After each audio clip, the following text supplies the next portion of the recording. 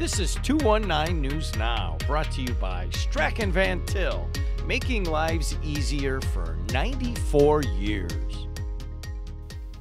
I'm Andrew Garcia, and this is your 219 News Now. Housing prices in Hammond have gone up a whopping 82% in the last 5 years. Due in part to an influx of Illinois residents, Hammond has emerged as a destination for starter homes, people looking to commute, and those looking for a bargain on historical homes. The Association of Realtors says that the median price in Hammond was $92,000 in 2018 and $168,000 in 2023, when a four-bed, four-bath home near Purdue Northwest sold for a record $615,000.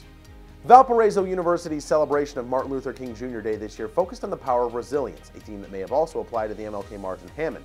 In the indoor celebration at Valpo, President Jose Padilla gave the Drum Major Instinct Community Award to Vanessa Allen McLeod, head of the Urban League. We're commemorating those who fought, bled, and died so that we can vote, McLeod said. Meanwhile, Hammond celebrated with a march from MLK Freedom Center to the Civic Center in minus 10-degree temperatures. That didn't stop Ted Burke of Highland and his son Hunter. The Elder Burke marches every year, he said, to support and come together as a community.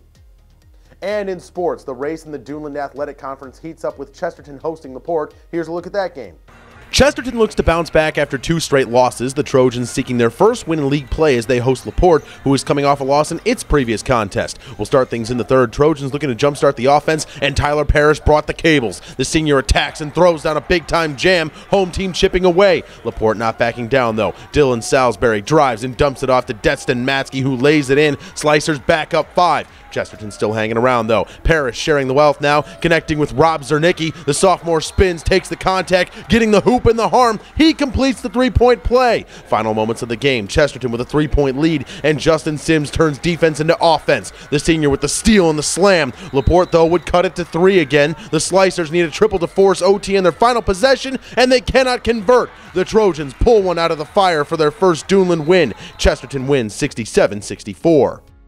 To see the full version of that story, visit Twitter, Facebook, and jed-tv.com. For all other local headlines, head to nwi.com. I'm Andrew Garcia, and this has been your 219 News Now.